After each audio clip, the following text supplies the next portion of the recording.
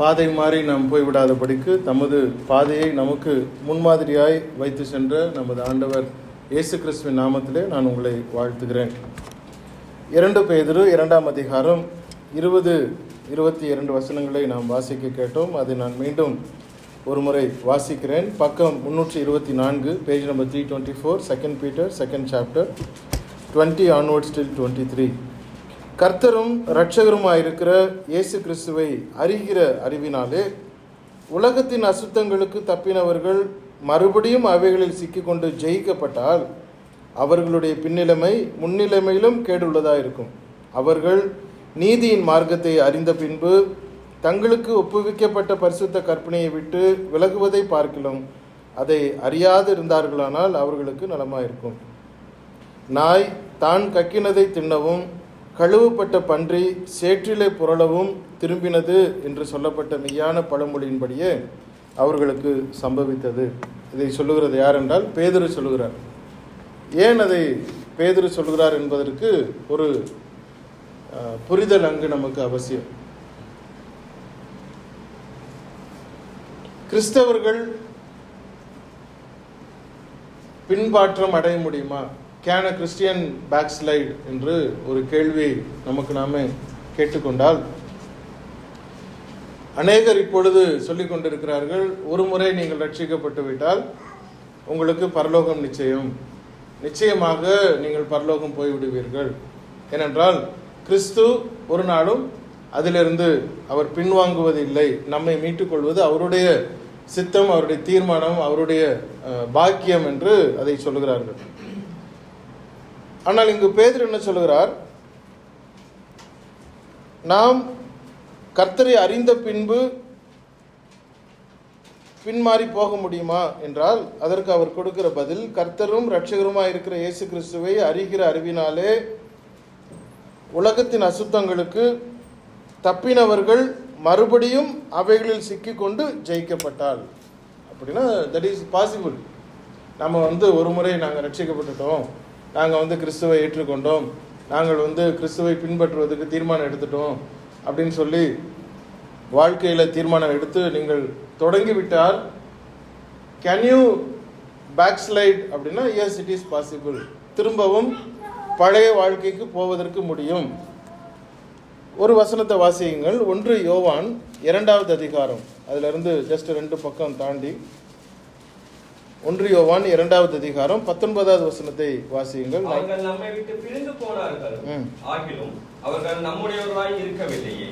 நம்முடையவர்களாய் இருந்தார்களானால் நம்மோடு நிலைத்திருப்பார்களே. எல்லோரும் நம்முடையவர்கள் என்று வெளியாகும்படிக்கு பிரிந்து போனார்கள். கவனிச்சிங்களா? அவர்கள் நம்மை விட்டு பிரிந்து போனார்கள் அப்படின்னா ஏற்கனவே நாம் யார் என்று அறிந்தவர்கள், கிறிஸ்தவர்கள், கிறிஸ்துவை ரட்சிப்பை கேட்டுக்கொண்டவர்கள், புரிந்தவர்கள், ஏற்றுக்கொண்டவர்கள் இப்போ பிரிந்து போனார்கள் என்றால் there are chances that we can backslide. அதை நாம் மறந்து போகக்கூடாது. எபிரேயர் 4:1 பக்கம் 300வது பக்கம், page number 300, Hebrews chapter 4 verse 1. ஆனபடியினாலே அவருடைய இளைப்பாறுதலில் பிரவேசிப்பதற்கு ஏதுவான வாக்குத்தத்தம் நமக்கு உண்டாயிருக்க உங்களில் ஒருவனும் அதை அடையாமல் பின்வாங்கி போனவனாக காணப்படாதபடிக்கு பயந்திருக்க கடவும் அப்படிங்கிறார். அப்போ நம்ம பின்னாடி போறதுக்கு வாய்ப்பு இருக்கு, நமக்கு சான்ஸ் இருக்கு. நம்ம ஏற்றுக்கொண்டது ஒன்று, கற்றுக்கொண்டது ஒன்று, அதை புரிந்து கொண்டது ஒன்று, நாம பற்றி கொண்டோம் என்று நினைத்து கொண்டிருக்கிறது ஒன்று. ஆனாலும் கொஞ்சம் மாறி போனால், கொஞ்சம் இளகிவிட்டால், கொஞ்சம் டைல்யூட் ஆகிவிட்டால் பின்வாங்கி போவதற்கு எல்லா வாய்ப்புகளும் சாத்தியக்கூறுகளும் உண்டு என்பதை பேதுரு சொல்கிறார். ஏன் பேதுரு சொல்றாருன்னா, பேதுரு தான் அந்த காரியத்திற்கு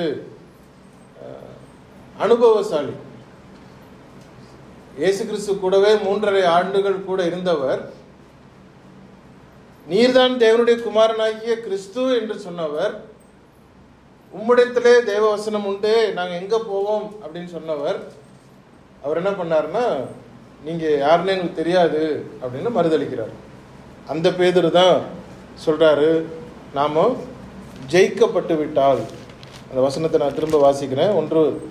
1-2 பேதுரு 2ஆம் அதிகாரம் 20வது வசனம். கர்த்தரும் இரட்சகருமாய் இருக்கிற இயேசு கிறிஸ்துவை அறிகிற அறிவினாலே உலகத்தின் அசுத்தங்களுக்கு தப்பினவர்கள் மறுபடியும் அவைகளில் சிக்கிக்கொண்டு ஜெயிக்கப்பட்டாள். ஸோ அவர் அதை உணர்ந்தவர், அவருக்கு தெரியும். ஆனால் என்னன்னா மீண்டு வெளியே வந்துட்டார். ஸோ அங்கே தான் அதில் அவருடைய அனுபவம். இப்போ நமக்கு அவர் கொடுக்குற அந்த ஆலோசனை என்ன, எப்படி இந்த மறுதளிப்பு வந்தது, கிறிஸ்தவர்கள் பின்மாற்றம் அடைவதற்கு வாய்ப்புகள் உண்டா அப்படின்னா உண்டு. இந்த மறுதளிப்பு அப்படிங்கிற அந்த சம்பவம் உடனடியாக நடந்துச்சா அப்படின்னா இல்லை, உடனடியாக நடந்து விடவில்லை. பேதுரு இயேசு கிறிஸ்துவை பார்த்த மாத்திரத்திலேயே, கேட்ட மாத்திரத்திலேயே அவர் மறுதளித்து விட்டாரா அப்படின்னா நிச்சயமா இல்லை. அதற்கு முன்னதாக 4 படிகளை தாண்டி வந்திருக்கிறார். 5வது படியில தான் மறுதளிப்பை அவர் கொடுக்கிறார். அப்படின்னா நமக்கு there is a lesson when we pass through first, second, third and fourth. அங்கேயே நமக்கு கண்கள் திறக்கப்பட வேண்டும். 1வது படிக்கு வந்துடும் பொழுதே நம்ம அடுத்த 5வது படி மறுதளிப்பு. 2வது படியாவது வரும்பொழுது நமக்கு புத்தி வரல அப்படின்னா கடைசியா மறுதளிப்புல போய் நிற்கும். 3வது படியிலையாவது நமக்கு புத்தி வரல அப்படின்னா என்ன நடக்கும்? அதை தான் அவர் சொல்றாரு, ஜெயிக்கப்படுவதற்கு நாம் விட்டுவிடக்கூடாது, இல்லைன்னா முன்னாடியே காட்டிலும் பின்னாடி இன்னும் மோசமா இருக்கும். ஸோ பெட்டர் அவன் கேட்காமலேயே இருந்திருக்கலாமே, கீழ்ப்படியாமலேயே இருந்திருக்கலாமே அப்படின்னு சொல்லக்கூடிய அந்த வார்த்தை. 1வது படி பேதுரு என்ன நடந்தது அப்படிங்கிற அந்த கான்சிக்வன்சஸை பார்க்கலாம். மார்க்கு 14வது அதிகாரத்துக்கு வாங்க. மார்க் சாப்டர் 14, மார்க்கு 14வது அதிகாரம் 27 31 முடிய வாசிக்கலாம். அப்பொழுது இயேசு அவரை நோக்கி, மேய்ப்பனை வெட்டுவேன், ஆடுகள் சிதறிக்கப்படும் என்று எழுதியிருக்கிறபடி இந்த ராத்திரியிலே நீங்கள் எல்லோரும் என் நிமித்தம் இடரடைவீர்கள். ஆனாலும் நான் உயிர் திறந்த பின்பு உங்களுக்கு முன்னே கலிலேயாவுக்கு போவேன் என்றார். அதற்கு பேதுரு, உமது நிமித்தம் எல்லோரும் இடரடைந்தாலும் நான் இடரடையேன் என்றார். இயேசு அவனை நோக்கி, இன்றைக்கு இந்த ராத்திரியிலே சேவல் 2 தரம் கூவுவதற்கு முன்னே 3 தரம் என்னை மறுதளிப்பாய் என்று மெய்யாகவே உனக்கு சொல்கிறேன் என்றார்.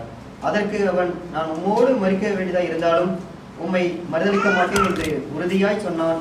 எல்லோரும் அப்படியே சொன்னார்கள். முதல் படி என்ன நடந்தது அப்படின்னா ஒரு எச்சரிப்பு அங்க கொடுக்கப்படுகிறது. இப்படி நடக்க போகுது, நீ இப்படி பண்ண போற, இது தவறு, இது வேண்டாம், இது மோசம், இதெல்லாம் சொல்லி கொடுத்ததுக்கு அப்புறமும் இவர் என்ன சொல்லுகிறாருன்னா, நான் அப்படி அல்ல, நான் பயங்கர விசுவாசி, நான் ரொம்ப ஸ்ட்ராங்கான பேக்ரவுண்ட் உள்ளவன், நான் உங்களை நல்லா அறிந்தவன், உங்களை குறித்த எல்லாம் நான் பார்த்துருக்கிறேன்.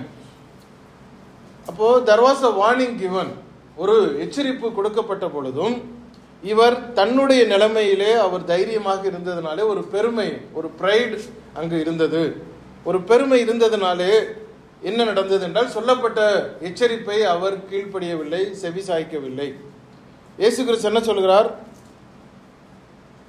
மெய்ப்பனை வெட்டுவேன், ஆடுகள் சிதறடிக்கப்படும் என்று எழுதியிருக்கிறபடி இந்த ராத்திரியிலே, எவ்வளவு ஒரு ப்ரிசைஸா கொடுக்கிறார் பாருங்க, இந்த ராத்திரியிலே நீங்கள் எல்லோரும் என் நிமித்தம் இடரல் அடைவீர்கள் அப்படின்னா இன்னைக்கு நடக்க போகிறது என்பதை அவர் குறிப்பிட்டு சொல்கிறார். அப்போதான் பேதுரு சொல்றாரு. பேதுரு முன்னாடி அதற்கு பேதுரு 11 பேர் அங்க உட்கார்ந்துருக்கிறாங்க. ஆனா பேதுரு என்ன சொல்றாரு? உமது நிமித்தம் எல்லோரும் இடரல் அடைந்தாலும் நான் இடரல் அடையேன். அப்போ நமக்கு பல நேரங்களில் வார்னிங் கொடுக்கப்படுது. வார்னிங் கொடுக்கப்படும் பொழுது லைஃப்ல நாம் என்ன பண்றோம்? we despise, we ignore, we don't concentrate on the warning. அதை நம்ம ஃபோக்கஸ் பண்ணுவதல்ல. ஒரு வார்னிங் யாரோ ஒரு வசனம் சொல்லுது, அல்லது ஊழியக்காரங்க கொடுக்குறாங்க, அல்லது ஒரு சகோதரன் ஒரு சகோதரி, இது நீங்க செய்யறது தவறு, இது வேண்டாம், இது சரியில்லை, இது மோசம், சத்தியத்துக்கு விரோதம், இதை செய்யாதீங்க அப்படின்னு சொல்லும் பொழுது நம்முடைய எதிர்பார்ப்பு என்ன அப்படின்னா, நான் யாரு? நான் பயங்கரமான ஆளு, நான் பெரிய ஒரு விசுவாசி, நான் வைராக்கியமான ஒரு விசுவாசி, நான் அப்படிலாம் செய்ய மாட்டேன், எனக்கு தெரியும், நீங்க என்ன சொன்னாலும் எனக்கு தெரியும், நான் இந்த போற வழி கரெக்டான வழி என்று நம்மை நாமே மெச்சிக்கொள்ளுகிறோம். அந்த பிரைட், அந்த பெருமை அந்த இடத்துல வந்தது. அப்ப இயேசு கிறிஸ்து திரும்ப சொல்றார் 30வது வசனம். இயேசு அவனை நோக்கி, முன்னாடி சொன்னது இட் வாஸ் a ஜெனரல், இப்ப பர்டிகுலரா சொல்றாரு. இயேசு அவனை நோக்கி, இன்றைக்கு இந்த ராத்திரியிலே சேவல் 2 தரம் கூவுவதற்கு முன்னே நீ 3 தரம் என்னை மறுதலிப்பாய் என்று மெய்யாகவே உனக்கு சொல்கிறேன் என்றார். அதற்கு அவன், நான் உம்மோடே மரிக்க வேண்டியதா இருந்தாலும் உம்மை மறுதலிக்க மாட்டேன். ஒரே ஒரு நைட்ல இன்னைக்கு நடக்க போகுது அப்படின்னு சொல்லியும் 2வது முறை சொல்லியும் அவர் அதற்கு செவிசாய்க்கவில்லை. ஒரு எச்சரிப்பு வந்தது, ஒரு வார்னிங் வந்தது, அதை அவர் செவிசாய்க்கவில்லை. ஸோ சேவல் 2 தடவை கூவுறதுக்கு முன்னாடி 3 தடவை நீ மறுதளிச்சிருவான். சேவல் எப்படி 2 தடவை கூவும்? ரொம்ப ஸ்பீடாக கூவும். அது ஒரு உங்களுக்கு டைம் கொடுக்காது. இப்போ இருக்கிற சேவல்லாம் ரொம்ப டைம் கன்ஃபியூஸ் ஆகி இருக்குது. முன்னாடிலாம் விடிய காலையில் தான் கூவும், இப்போல்லாம் 11 மணிக்கு 12 மணிக்கெலாம் கூவுது. ஏன்னா அதுவே கன்ஃபியூஸ் ஆயிடுச்சு.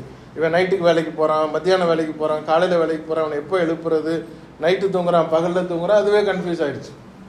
இப்போ இந்த சேவல் 2 தரம் கூவுறதுக்கு முன்னே அப்படின்னா உடனே கொஞ்சம் தண்ணி குடிச்சிட்டுலாம் கூவுறதில்ல, உடனே ட்ரை ஆனாலும் உடனே கூவிடும். ஸோ அந்த ஒரு ஸ்விஃப்ட்னஸுக்கு நடுவே நீ 3 தடவை மறுதலித்து விடுவாய் அப்படின்னு சொன்னதுக்கு அப்புறமும் கூட பேதுரு முடியவே முடியாது, நான் அப்படிலாம் செய்யவே மாட்டேன். அப்போ நம்முடைய அந்த ப்ரைடு, நம் மீது இருக்கிற நம்முடைய அந்த பெருமையானது நம்மை கவிழ்த்துவதற்கு முதல் படியாக அமைந்து விடுகிறது. எச்சரிப்பு கொடுக்கும் பொழுது நாம் அதை கவனிக்க வேண்டும். அப்போ பேதுரு என்ன சொல்லியிருக்கலாம்? அப்படியா, நான் என்னுடைய விசுவாசத்தை காத்துக்கொள்வதற்கு எனக்கு பலன் தாங்க, எனக்கு கிருபை தாங்க, அப்படி நடக்காமல் இருக்கிறதுக்கு எனக்கு ஹெல்ப் பண்ணுங்க, அந்த மாதிரி அக்செப்ட் பண்ணியிருந்திருக்கலாம். அக்செப்டே பண்ணாம அதை மீறி செய்த பொழுது, நான் உம்மோடு மரித்தாலும் நான் மறுதலிக்க மாட்டேன் அப்படின்னு அப்போவே அவர் கொடுக்கும் பொழுது தான் அங்கே ஃபர்ஸ்ட் ஸ்டெப் அவருடைய வாழ்க்கையிலே துவங்கினது. நீதிமொழிகள் 16:18 பாருங்க. விழுதலுக்கு முன்னானது மனமேட்டிமை அப்படின்னு ஒரு வசனத்தை, Proverbs 16:18. நீதிமொழிகள் 16:18. முன்னானது அகந்தை, விடுதலுக்கு முன்னானது மனமேட்டிமை. கவனிச்சிங்களா? விழுதலுக்கு முன்னானது மனமேட்டிமை. மனமேட்டிமை வந்துட்டாலே இந்த ஃபர்ஸ்ட் ப்ரைட் என்று ஒருத்தர் சொல்லியும் நம்ம கேட்கல அப்படின்னா, that is the first step for the back sliding அப்படிங்கிறதை நாம் மறந்து போகக்கூடாது. ஒபதியாவின் புத்தகம் 1ஆம் அதிகாரம் 3-4 வசனங்களை வாசிக்கலாம். ஒபதியா எங்கே இருக்குது அப்படின்னா, எசேக்கியலுக்கு அப்புறம் தானியேல், தானியலுக்கு அப்புறம் ஓசியா, ஓசியாவுக்கு அப்புறம் யோவேல், அதுக்கப்புறம் ஆமோஸ், ஆமோஸுக்கு அப்புறம் ஒபதியா. 1071வது பக்கம், பேஜ் நம்பர் 1071. ஒபதியாவின் புத்தகம் 1ஆம் அதிகாரம் 3-4 வசனங்கள். கண்மலை வெடிப்புகளாகிய உன் உயர்ந்த ஸ்தானத்திலே குடியிருந்து என்னை தரையிலே விழத் தள்ளுகிறவன் யார் என்று உன் இருதயத்திலே சொல்லுகிறவனே, உன் இருதயத்தின் அகந்தை உன்னை மோசம் போக்குகிறது. நீ கழுகை போல உயரப் போனாலும், நீ நட்சத்திரங்களுக்கு உள்ளே உன் கூட்டை கட்டினாலும் அவ்விடத்திலிருந்தும் உன்னை விழத் தள்ளுவேன் என்று கர்த்தர் சொல்கிறார். இப்போ ரொம்ப இலகுவாக நம்முடைய விசுவாசத்தை அசைத்து பார்ப்பதற்கு தேவனாலே முடியும். ஆதாம் ஏவாள் உருவாக்கப்பட்ட பொழுது அவனுக்கு 6000 வருடங்கள் எக்ஸ்பீரியன்ஸ் கம்மியாக இருந்துச்சு பிசாசுக்கு. இன்றைக்கு அவனுக்கு அப்பவே அவர்களை அவன் விழ தள்ளினவன், இப்போ அவனுக்கு +6000 இயர்ஸ் எக்ஸ்பீரியன்ஸ் இருக்கு. நம்மளாம் ஒரு 20 வருஷம் எக்ஸ்பீரியன்ஸ் உள்ள ஒரு ஆளாக இருந்தாலே நம்ம கவனமாக இருக்கணும்னு சொல்லுவோம். 6000 வருஷம் அவனுக்கு கூடுதல் எக்ஸ்பீரியன்ஸ் இப்போ இருக்குன்னா, நம்மை கவிழ்ப்பதற்கு என்ன தந்திரங்களால் அவனால் செய்ய முடியுமோ எல்லா தந்திரங்களையும் அவனாலே செய்ய முடியும். அதனால முதல் warning, whenever there is a warning, அதை காது கொடுத்து கேட்க வேண்டும், அதை கவனிக்க வேண்டும். இரண்டாவது என்ன நடந்தது அவனுடைய வாழ்க்கையில்? மார்க்கு திரும்ப வாங்க, மார்க்கு 14வது அதிகாரம் 37வது வசனம். Mark chapter 14 verse 37. பின்பு அவர் வந்து அவர்கள் நித்திரை பண்ணுகிறதை கண்டு பேதுருவை நோக்கி, சீமானே, நித்திரை பண்ணுகிறாயா? 1 மணி நேரம் நீ விழித்திருக்க கூடாதா? அவர் கேட்கிறாரு. முதல்ல ஒரு ப்ரைடு வந்தது. இப்போ இயேசு கிறிஸ்து என்ன சொல்றாரு? எனக்கு கொஞ்சம் துக்கமா இருக்கு, மரணத்துக்கு ஏதுவான துக்கம் கொண்டிருக்கிறேன், நீங்க என் கூட எனக்காக ஜெபம் பண்ணுங்க, என் கூட என்னோட ஃபாஸ்டிங் இருங்க அப்படின்னு அவர் கேட்கல. அவர் கேட்டதில் என்னன்னா, என் கூட இரு, அவ்வளவுதான், ஜஸ்ட் என்னோட இரு என்று சொல்கிறார். 32வது வசனம் பாருங்க. பின்பு கெத்செமனே எனப்பட்ட இடத்திற்கு வந்தார்கள். 32 verse 32. அப்பொழுது அவர் தம்முடைய சீஷர்களை நோக்கி, நான் ஜெபம் பண்ணும் அளவும் இங்கே உட்கார்ந்திருங்கள் என்று சொல்லி தான் அவர் போனார். ஆனால் இவங்களுக்கு என்ன பிரச்சனை வந்துடுது? அவங்களுக்கு உட்கார முடியல. விழித்திருங்கள், அவங்க அவர் என்ன சொல்றாரு, அவர் வந்து பார்க்கும் பொழுது பேதுருவை நோக்கி, சீமோனே நித்திரை பண்ணுகிறாயா, 1 மணி நேரம் நீ எனக்காக முழிச்சிருக்க முடியாதா அப்படின்னு கேட்கிறாரு. முடியல. ஒரு வார்னிங் கொடுக்கப்பட்டது, அதை அவர் தட்டி கழிக்கிறார். இரண்டாவது என்ன சொல்றாரு, சும்மா இருப்பா, நான் போய் ப்ரேயர் பண்ணிட்டு நீ கம்முன்னு இரு, நீ எனக்காக இங்கே காத்திரு அப்படிங்கிறாரு. அவர்னால இருக்க பண்ண முடியவில்லை. 40வது வசனம், அவர் திரும்ப வந்த பொழுது அவர் என்ன சொல்றாரு, நீங்கள் இப்போதான் பர்டிகுலரா ஒரு வார்த்தையை சொல்றாரு. 38வது வசனம் பாருங்க, நீங்கள் சோதனைக்கு உட்படாதபடிக்கு விழித்திருந்து ஜெபம் பண்ணுங்கள். முதல்ல என்ன சொன்னாரு, நான் போய் ஜெபம் பண்றேன், நீங்க உட்கார்ந்துருங்க, நீங்க வெயிட் பண்ணுங்க அப்படின்னாரு. இயேசு கிறிஸ்துக்காக வெயிட் பண்ணுவதற்கு இவர்களுக்கு நேரம் இல்லை, தூங்கி விட்டார்கள். ஏன்னா சொல்லுவோம், காலையிலேருந்து நம்ம டியூட்டி பயங்கர டயர்டு, எனக்கு தூக்கம் வந்துருச்சு, தூங்கிட்டாரு. இப்போ திரும்ப வந்து சொல்றாரு, நீங்கள் சோதனைக்கு உட்படாதபடிக்கு, பர்டிகுலரா சொல்றாரு, எனக்காக இல்லை உங்களுக்காக, உங்களுக்கு சோதனை வரக்கூடாதுன்னு சொன்னா நீங்கள் விழித்திருந்து ஜெபம் பண்ணுங்கள் அப்படின்னா, அதனால மிட் நைட் ப்ரேயர் போட்டு நம்ம வந்து ஜெபம் பண்ணணும் அப்படின்னு கிடையாது. இப்போ மிட் நைட் ப்ரேயர்லையும் கண்ணு மூடி தான் ஜெபம் பண்றாங்க. பைபிள் என்ன சொல்லுது, கண்ணை மூடி திறந்து ஜெபம் பண்ணுங்கள், விழித்திருந்து ஜெபம் பண்ணுங்கள் அப்படின்னு என்ன அர்த்தம்?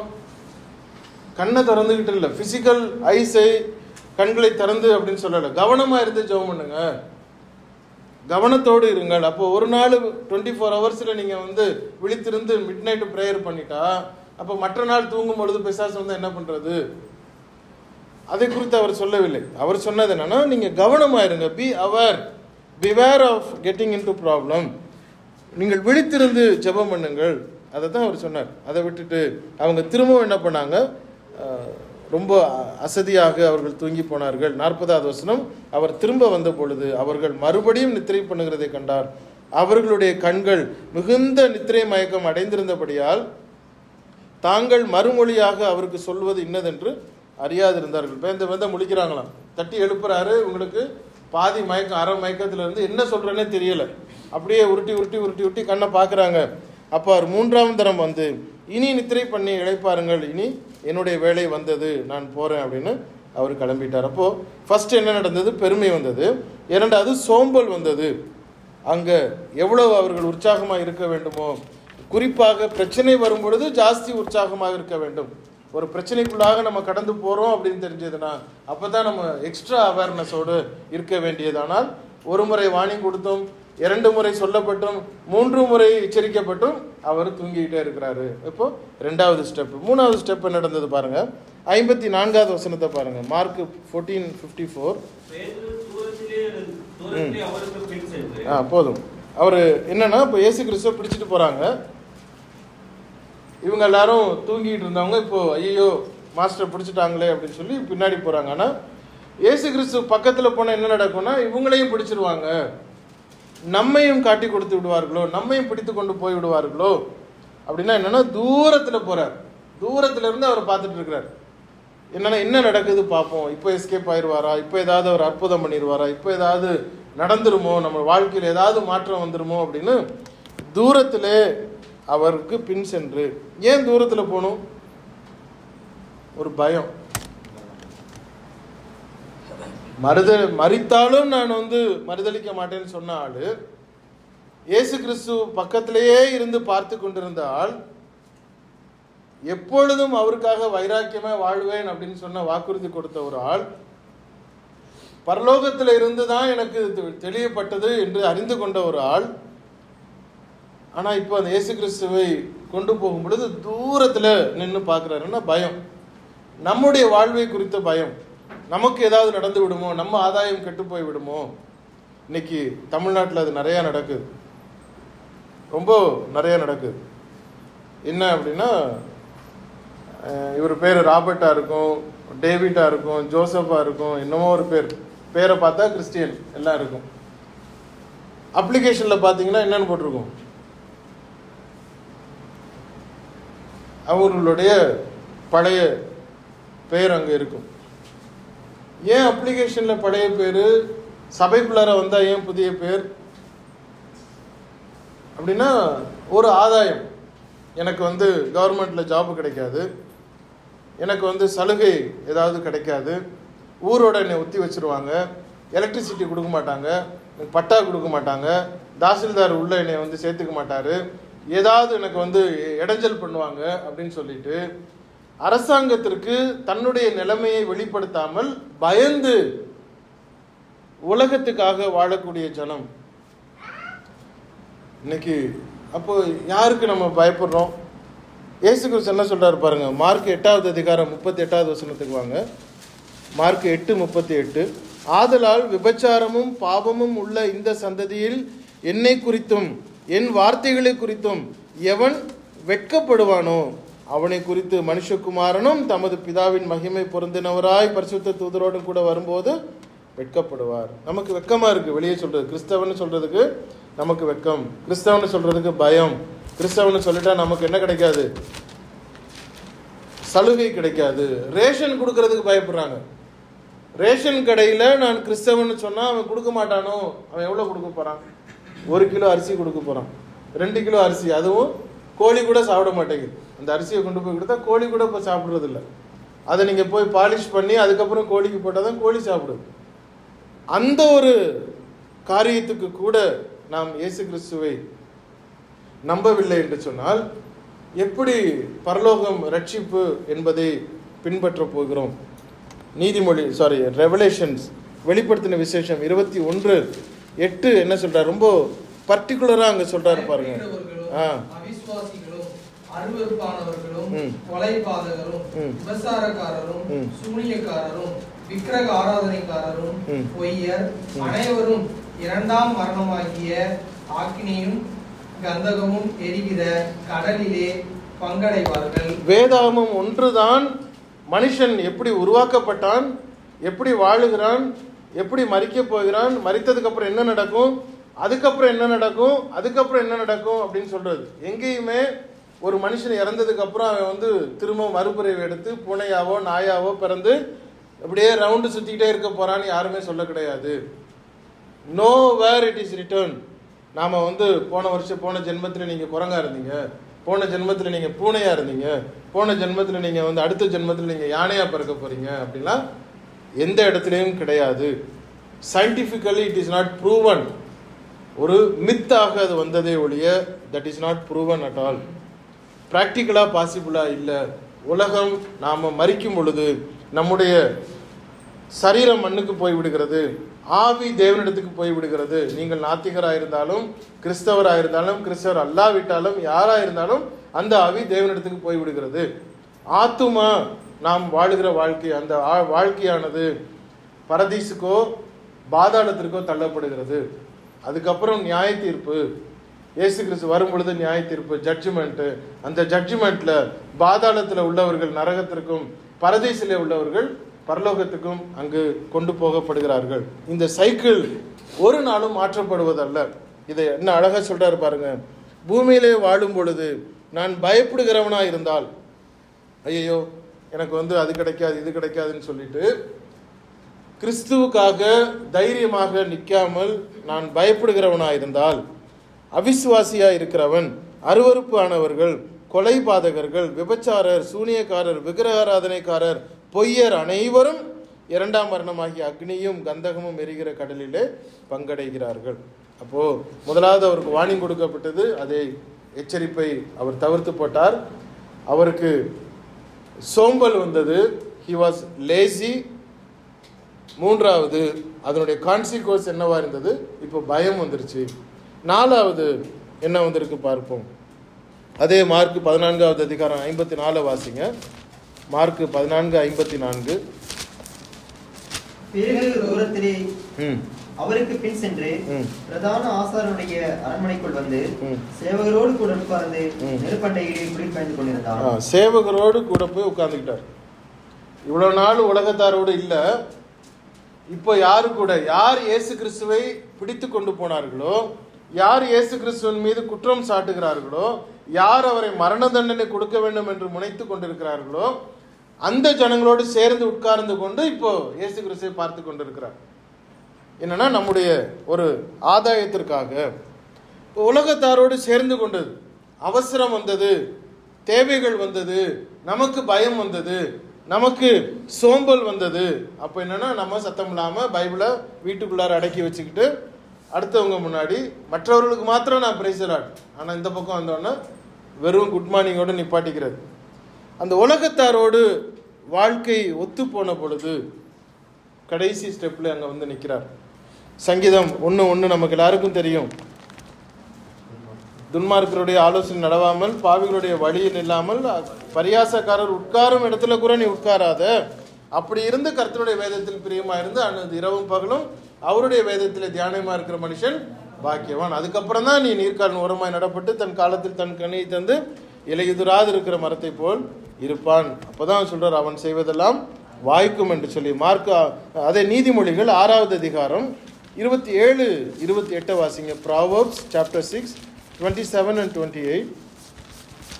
தன் வஸ்திரம் வேகாமல் மடியிலே எவனாவது நெருப்பை வைத்துக் கொள்ள கூடுமோ? தன் கால்கள் சுடாமல் எவனாவது தலையின் மேல் நடக்க கூடுமோ? கவனிச்சிங்களா? தன் வஸ்திரம் வேகாமல் மடியிலே எவனாவது நெருப்பை வைத்துக் கொள்ள கூடுமோ? தன் கால் சுடாமல் எவனாவது தழலின் மேல் நடக்க கூடுமோ கேட்கிறாரு. இல்லை பிரதர், நான் கொஞ்ச நேரம் அவங்கள்ட்ட உட்காந்துருப்பேன், டெய்லி ஒரு 10 நிமிஷம் அவங்களோட இருந்தால் எனக்கு நல்ல கலகலான்னு சிரித்து பேச முடியுது, சந்தோஷமா இருக்கு அப்படின்னு உலகத்தாரோடு நம்முடைய நேரத்தை செலவிடும் பொழுது நிச்சயமாக அவர்களுடைய பழக்கம் நம்மை ஒட்டி கொள்ளும்.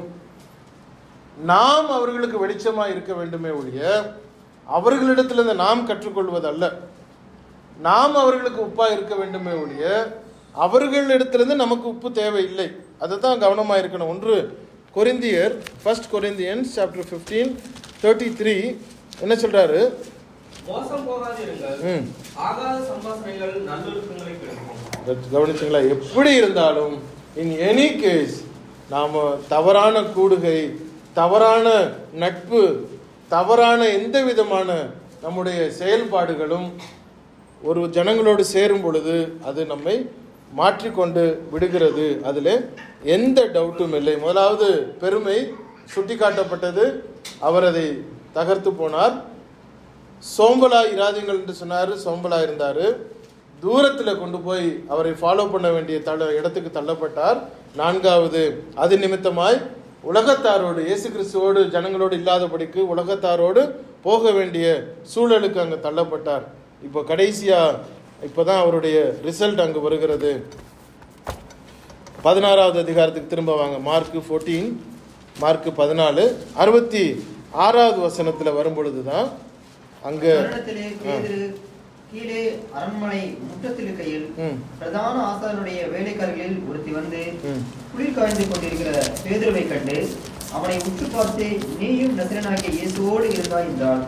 அதற்கு அவன், நான் அறியேன், நீ சொல்கிறது எனக்கு தெரியாது என்று மறுதலித்து வெளியே வாசல் மண்டபத்துக்கு போனான். அப்பொழுது சேவல் கூவிற்று. கவனிச்சிங்களா? இப்போதான் அந்த ரிசல்ட் வந்தது. எச்சரிப்பு கொடுத்தது, தள்ளிவிட்டார். விழித்திருங்கள், கவனமாயிருங்கள் சொன்னாரு, சோம்பலா இருந்தாரு. பயம் தொற்றி கொண்டது, அவர்களோடு போய் சேர்ந்து கொண்டார். இப்போ மறுதலிப்பு வந்தது. அப்போ மறுதலிப்பு, டினையல், பேக்ஸ்லிடன் அப்படிங்கிறது உடனே வருவதல்ல. It has steps. இதெல்லாம் ஒரு நைட்டுக்குள்ள நடந்துருச்சு, சில மணி நேரங்களுக்குள்ளதாக நடந்து விட்டது. அப்போ எவ்வளவு வேகமாக காரியங்கள் நடக்கிறது. மறுதலிப்பு, நான் பின்வாங்கி போகிறேன் அப்படிங்கிறது உடனடியாக நடக்கவே இல்லை. ஒவ்வொரு முறையும் அங்கு சொல்லப்பட்டது, சொல்லிக் கொடுக்கப்பட்டது, எச்சரிப்பு கொடுக்கப்பட்டது. இயேசு கிறிஸ்து சொன்ன பொழுது மனம் திரும்பினாரா? இல்லை. விழித்திருங்கள்னு சொன்னாரு, ஒரு தடவை சொல்றாரு, 2 தடவை சொல்றாரு, கேட்டாரா? கிடையாது. இயேசு கிறிஸ்துவுக்கு பின்னாடி போறதுக்கு பயந்துகிட்டு வேற மனுஷனோட தூரத்துல போக முடிகிறது. உலகத்தாருக்கோடு நம்ம சேர்க்க முடிந்தது இயேசு கிறிஸ்துக்கு எதிரானவர்களோடு. இயேசு கிறிஸ்துவுக்கு எதிரானவர்களோடு சேர்ந்ததனுடைய கடைசி விளைவு அவரையே எனக்கு தெரியாது என்று சொல்லக்கூடிய ஒரு மறுதலிப்புக்கு அவர் தள்ளப்படுகிறார். 70வது வசனத்துல அவன் மறுபடியும் மறுதலித்தான். சற்று நேரத்திற்கு பின்பு மறுபடியும் அங்கே நிற்கிறவர்களில் பேதுருவை பார்த்து, மெய்யாகவே நீ அவர்களில் ஒருவன், நீ கலிலேயன், உன் பேச்சு அதற்கு ஒத்திருக்கிறது என்றார்கள். அதற்கு அவன், நீங்கள் சொல்லுகிற மனுஷனை அறியேன் என்று சொல்லி சபிக்கவும் சத்தியம் பண்ணவும் தொடங்கினான். உடனே சேவல் 2ஆம் தரம் கூவிற்று. சேவல் 2 தரம் கூவுகிறதற்கு முன்னே நீ என்னை 3 தரம் மறுதலிப்பாய் என்று இயேசு தனக்கு சொன்ன வார்த்தையை பேதுரு நினைவு கூர்ந்து மிகவும் அழுதான். ஆனால் அது that become too late. மறுதலிப்பு என்பது நடந்து விட்டது. இன்றைக்கும் மறுதலிப்பை குறித்து, பேதுரு மறுதலிப்பை குறித்து நாம் பேசிக் கொண்டிருக்கிறோம் என்று சொன்னால், இவ்வளவு ஸ்டெப்ஸையும் கடந்து அவர் கேட்காமல் போனதனுடைய விளைவு. இந்த வேலைக்காரி அப்படிங்கிற அந்த சப்ஜெக்டை கொஞ்சம் லேசாக நான் தொட்டுட்டு நான் முடிச்சிடுறேன். யோவான் 18வது அதிகாரம் 17வது வசனத்துக்கு பார்க்கலாம். யோவான் 18:17. அப்பொழுது வாசல் காக்கிற வேலைக்காரி, நம்ம வேலைக்காரின்னு she is not a house made, our house made அல்ல, அது ஒரு விமன் போலீஸ். அப்போவே விமன் போலீஸ் இருந்திருக்கிறாங்க. ஸோ வாசல் காக்கிற ஒரு வேலைக்காரி, அதை தான் பார்த்துட்டு பேதுரு பார்த்தே, நீ அவனை மாதிரியே இருக்கிறியே, உன்னை பார்த்தாலே நீ கலிலேயன் மாதிரி இருக்கிறியே, நீ அவங்கள மாதிரி தானே பேசுகிற, உன்னுடைய ஸ்லாங்கெல்லாம் அப்படி தானே இருக்கு அப்படின்னு சொல்லும் பொழுது தான் அவருக்கு தெரியவே தெரியாது, அவனை சபிக்கவும், அவன் எக்கெடுக்கிட்டு போனா எனக்கு என்ன அப்படிங்கிற அளவுக்கு சபிக்கவும் மறுதலிக்கவும் துவங்கினான் என்று பார்க்கிறோம். அப்போ இந்த மறுதலிப்பு, பின்வாங்குதல் என்பது உடனடியாக நடப்பதல்ல. It has got several steps. நமக்கு ஒரு முறை, இரண்டாவது முறை, மூன்றாவது முறையிலேயாவது, நான்காவது முறையிலேயாவது நாம் வெளியே வரவில்லை என்று சொன்னால் அது மறுதலிப்பில் போய் முடிந்துவிடும். நாம் கிறிஸ்துவை மறுதலிக்காதபடிக்கு நமக்கு கொடுக்கப்படுகிற எந்த தருணத்தையும் நாம் கவனமாய் பின்பற்றவில்லை என்று சொன்னால், பேதுரு சொன்னது போல முன்னிலைமையை காட்டிலும் பின்னிலைமை மிகவும் மோசமாயிருக்கும். ஆகவே நாம் கவனமாயிருப்போம். கர்த்தருடைய வார்த்தை ஒவ்வொரு முறையும் நமக்கு வரும் பொழுது அதில் செவி சாய்க்க வேண்டும்.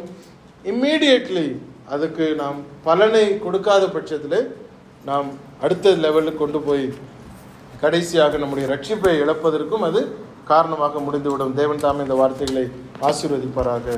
ஆமென்.